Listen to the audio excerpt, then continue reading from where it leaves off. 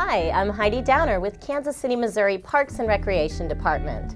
Residents looking to get outside and enjoy the weather can join Parks and Rec at some of our many outdoor events this spring and summer.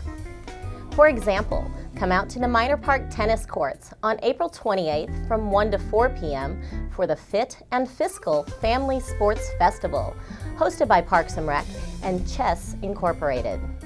Residents who attend can learn about different sports, meet KC Command Arena football players, and find out ways to exercise while on a budget.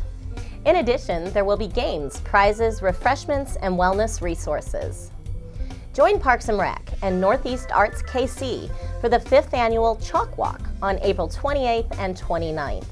This free event invites artists of all skill levels to come out to the concourse in Kessler Park to create original chalk art on the sidewalks.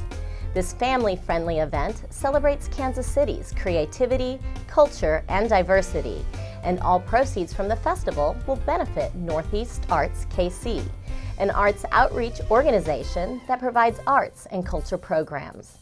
For more information, visit chalkwalk.org. Ever wonder how birds survive in urban areas?